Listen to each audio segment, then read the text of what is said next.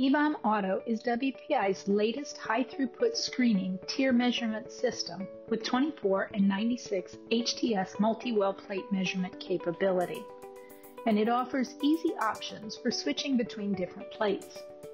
I will show you how to set it up.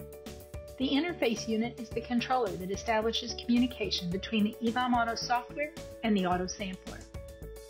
The Wi-Fi adapter can be plugged into any one of 4 USB slots in the rear of the interface unit.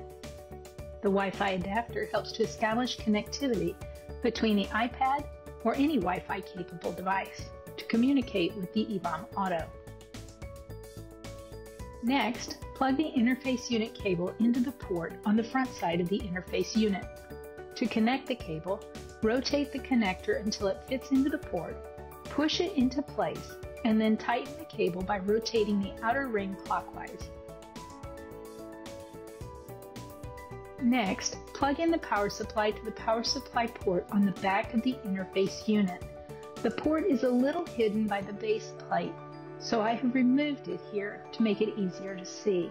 There is only one port on the rear side of the interface unit where the power is connected. Now connect the other side of the interface unit cable to the port on the left side of the Autosampler. Rotate the cable connector until it engages in the port. Push it into place and secure it by rotating the outer ring clockwise. Next, press the power button on the interface unit. The blue LED illuminates on the power button. Make sure the electrode array is already plugged in. The light on the electrode array will stay red once the interface unit is powered on. When the communication between the iPad software and the EVOM Auto is established, the color of the light on the electrode array turns blue. If it takes longer than 5 minutes, check to make sure the iPad is connected to the EVOM Auto's Wi-Fi network and the EVOM Auto's software window is launched and active on the iPad screen.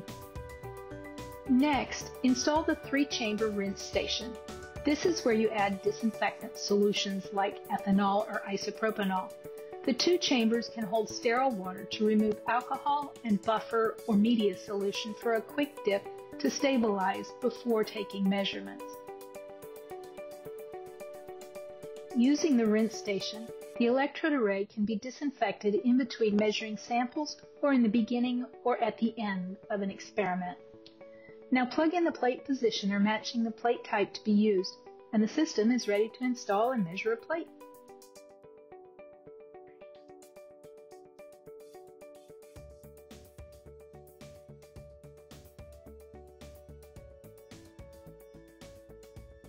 If you have any questions on setting up your EVOM Auto, just give us a call.